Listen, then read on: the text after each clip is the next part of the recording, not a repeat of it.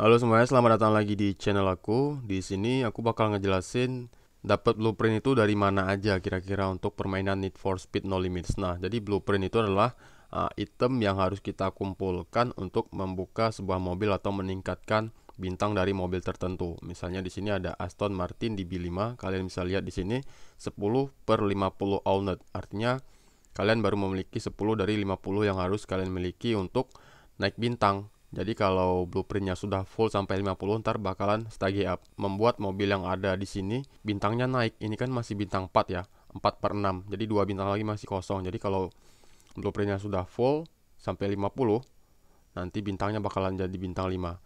Nah, di sini aku bakal mengulas kira-kira kita dapetin blueprintnya itu dari mana aja. Oke. Ada banyak tempat di sini yang bisa memperoleh blueprint ya. Pertama itu Campek. Nah, di Campek sini kalau kita hitung dari apa nih? Dari chapter 1 ya. Jadi Campek itu kan isinya chapter. Di dalam chapter itu ada event. Nah, ini di sini ada chapter 1, bosnya si Slayer. Nah, di dalam chapter itu kan ada event namanya. Event 1, event 2, event 3, 4, 5, 6, 7, 8. Kalau sudah lewat ini semua baru lawan bosnya si Slayer ini. Nah, biasanya kalau kita main pertama-tama itu masih di chapter 1 itu banyak blueprintnya nih. Terutama waktu kita lawan bosnya ini. Jadi di comeback ini juga ada blueprint.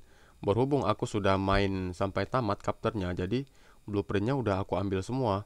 Tapi ada beberapa blueprint yang kita bisa farming di situ. Misalnya aku coba contohkan ya di sini ya. Nah, di boss chapter 19 ini, di sini kita bisa ngulang setiap hari dengan salah satu rewardnya itu adalah blueprint. Kalau nggak salah di sini di 3 reward yang diacak ini salah satunya isinya itu blueprint Koenig CCX itu kalau nggak salah ya. Sementara di chapter 23 di sini di boss chapternya sini kita bisa replace Lamborghini Aventador. Biasanya blueprint yang diberikan itu blueprint dari mobil yang digunakan oleh boss captor tersebut. Misalnya di sini kan captor 23.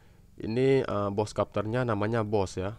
Mobil yang dia gunakan di sini Lamborghini Aventador. Nah, kalau kita main di sini, ntar salah satu rewardnya itu bakalan ada blueprint Lamborghini Aventador. Nah, jadi kalian harus rajin-rajin replay trace di captor untuk mendapatkan blueprint. Ini kenapa aku udah nggak bisa dapetin lagi nih Lamborghini Aventadornya blueprintnya. Itu karena blueprint Lamborghini Aventador aku sudah full. Kita coba lihat hypercar. Nah, ini dia Lamborghini Aventador. Ini blueprintnya udah full, makanya aku nggak bisa replace lagi. Oke, jadi pertama di captor, kalian cek aja di captor itu banyak blueprint di situ. Yang kedua di car series. Kita ke play, di sini ada car series. Oke, di car series ini juga banyak terdapat blueprint. Oke, banyak sekali blueprint yang diberikan di car series ini. Karena kalian bisa lihat di sini, ini blueprint untuk mobil Aston Martin di B5. Nama car seriesnya Good Old Days. Aku di sini sudah melaju di 80% progress. Itu reward akhirnya itu bakalan dikasih blueprint dari Aston Martin di B5. Kalian bisa lihat di sini series reward. Ini kan logo blueprint ya. Dan ini adalah Aston Martin di B5. Artinya ntar kita bakal dikasih blueprint Aston Martin di B5. Nah, ini bisa kalian cek juga nih, ada blueprintnya semua nih. Memang nggak semua car series itu ada blueprint, nggak setiap balapan itu dikasih blueprint, tapi di dalam car series itu pasti ada blueprintnya. Jadi yang pertama tadi di captor, yang kedua di car series ya. Kemudian yang ketiga kalian bisa dapat di store. Nah, di store ya. Cuman sayangnya di sini kita harus beli ya. Nah, di sini ada blueprint 35 kali Jaguar SGG 20, Hot Wheels Gazelle GT dan McLaren 720S. Untuk harganya 3.545.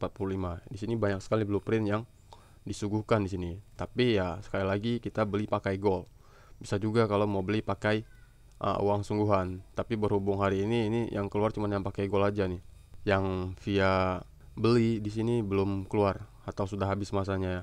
Kemudian tadi pertama di captor, kedua di car series, ketiga di store, keempat keempat di vault event. Nah, di vault event di sini juga ada blueprint untuk masing-masing mobil ya. Kalau misalnya kalian main apa nih vault event sampai tamat, sampai selesai sampai di ke-7, itu bisa dapat mobilnya langsung di build ke bintang 5. Jadi ya termasuk dapat blueprint juga kita dari sini kan. Termasuk dapat blueprint sekaligus blueprint yang wah gitu, karena langsung bisa dibuka mobilnya sampai bintang 5. Dan next kita ada underground rivals ya, PVP. Kalian bisa klik PVP ini. Kalian klik PVP, kemudian kita coba lihat rewardnya ya. Kalau kalian mau lihat rewardnya, di sini kita bisa lihat hingga 3 minggu ke depan. Ini 3 minggu ke depan, ini minggu depan Mountain Madness, minggu depan lagi Riptide, dan minggu depan lagi Country Mile. Nah, di sini kita langsung bisa lihat nih blueprintnya. Kalian klik aja Fin Blueprint. Kita bisa lihat reward dari Underground Rivals ini kira-kira ada blueprint apa aja. Klik di bagian Tiers and Rewards. Kemudian kalian klik aja nih yang logo-logo blueprint nih kayak di sini. Nah, berarti nanti minggu depan di tier apa nih? Di tier C di bagian Driver Division ada blueprint Nissan GT-R 35 kali 5, kemudian di tier S-nya ada Nissan GT-R 35 kali 15, kemudian di sini ada dikasih 5 lagi, kemudian ini juga blueprint untuk Ford GT 2017. Ini juga blueprint Hennessy Venom F5, ini juga blueprint Ford GT 2017, dan di akhir dari Brickneck itu dikasih 10 kali Hennessy Venom F5 blueprint. Nah, jadi di Underground Rivals ini ya, ini sedikit berbeda daripada tempat yang aku kasih tahu sebelumnya di Campek, Car Series, dan Store. Di Underground Rivals ini dia terus diupdate guys ya, terus diupdate. Kalau di apa nih, di Campek itu kan kalau kita udah selesai main, udah tamat blueprintnya, udah nggak bisa di farming lagi blueprintnya kan. Di Car Series juga gitu. Kalau misalnya kita udah selesai Car Seriesnya, ya udah nggak bisa di farming lagi. Maksud aku nggak bisa diulangin lagi gitu untuk nambang blueprint yang sudah ditamatkan di Car Series tersebut. Nah, berbeda dengan Underground Rivals, di sini rewardnya terus-terusan kayak gini guys. Ini kita bisa lihat susunannya ya. Di sini blueprint, di sini juga blueprint, di sini blueprint, di sini juga blueprint. Nah, di Underground Rivals berikutnya itu juga bakalan kayak gitu susunannya. Jadi susunannya di sini blueprint, di sini blueprint, di sini blueprint. Nah, pokoknya kayak gitu terus. Jadi aku bisa bilang kalau di Underground Rivals ini itu adalah penyumbang sebagian besar blueprint yang bakalan kalian miliki. Jadi kalian harus main Underground Rivals ini, jangan sampai ketinggalan, karena kalau kalian ketinggalan berarti kalian gagal mendapatkan blueprint yang tersedia di sini. Dan ini terus di upgrade ya. Misalnya di sini, ini ada blueprint Nissan GT-R 35. Ini untuk mobil Nissan GT-R 35 aku sudah full blueprintnya, tapi tetap dikasih di situ, nanti bakalan di scrap. Kita lihat Nissan GT-R 35 aku ya. Mana dia? Nah, ini dia. Nissan GT-R 35 aku sudah full blueprint dan sudah unlock tune malahan. Tapi di sini tetap bakalan dikasih di Underground Rivals ini. Nanti blueprintnya bakalan di scrap menjadi uang scrap ya. Bakalan di convert ke uang scrap karena blueprintnya sudah full gitu.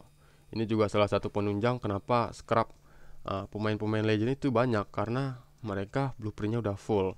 Jadi blueprint yang diperoleh sama mereka itu di scrap. Oke guys, jadi itu dia tempat untuk mendapatkan blueprint. Pertama di Campek, kemudian di Car Series, kemudian di Store, dan di Underground Rivals. Kalau di promosi ya, promo blueprint kayak gini, di sini bisa juga dapat blueprint. Cuman kan jarang ada, nggak setiap hari ada promo ini. Namanya juga promo ya kan. Oke, itu dia. Kalau kalian punya gold banyak atau punya saldo Google Play yang banyak, kalian bisa beli aja di sini. Ini kebetulan di sini yang keluar cuman yang versi gold. Biasanya kita bisa beli dengan harga 400.000, 200.000, 300.000 atau sebagainya gitu. Nah, untuk spesifiknya lagi nih, misalnya kalian mau lebih spesifiknya lagi nih, mau cari untuk blueprint mobil-mobil tertentu, kalian bisa klik aja nih. Misalnya kalian mau dapat blueprint mobil apa nih, misalnya aku contoh di hypercar ya. Hypercar misalnya nih, mobil yang aku belum miliki nih, Pagani Zonda Sinku. Kalian klik aja di mobilnya ini. Nah, kemudian di sini ada ditulis find this blueprint at, dapatkan blueprint ini di premium crate trial log. Itu artinya kita harus beli di sini, premium crate di black market ya. Nah, ini dia, ini premium crate namanya. Ini premium crate. Kalau beli 100 gold, beli 500 gold. Nah, ini dia. Ini blueprint yang bakalan dikeluarin nih.